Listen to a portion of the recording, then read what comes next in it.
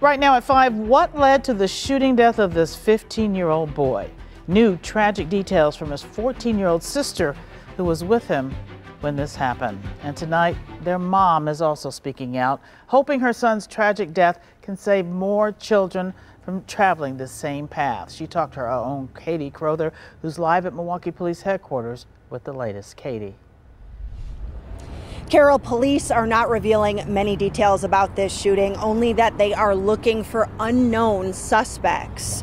The 15-year-old was dropped off at a local hospital yesterday evening, and though doctors tried, it was too late to save him. According to family, Hevion Scott is the boy who died at Ascension St. Joseph's after being dropped off outside the emergency room. His mother, who does not want to be identified, was not able to see him before he died. About 10-15 minutes later, doctors came and talked to me and told me my son was dead. We also spoke to Hevion's 14-year-old sister, who was there when the shooting happened. She admits they were among a group of kids in 4 different stolen cars. She says they were leaving a gas station at Teutonia and Roosevelt when another car came up and started shooting at them. And they said that my brother was shot. I got out the car and I looked at my brother and I grabbed my phone and I called my mama. She says many of the kids ran away, leaving her badly injured brother in the car. It was one young girl who decided to drive him to the hospital. All I can say is it opened my eyes. Their mom hopes it's a wake-up call for other young kids and teens. To the kids, all I can say to y'all is that stay close to y'all mama, you know, your dad, sister, brother. Try to stay positive, do something positive. I know Milwaukee is not the best place, and I know it's hard, but we can all get through this together.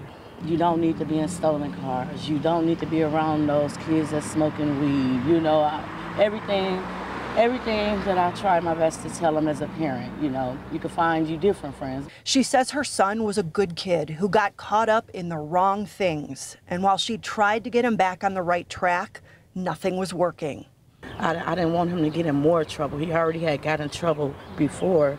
I didn't want him to continue to get in trouble. I'm talking to, you know, social worker, or, you know, I'm calling the courts, you know, just begging for some help. Now my son is gone. It's too late.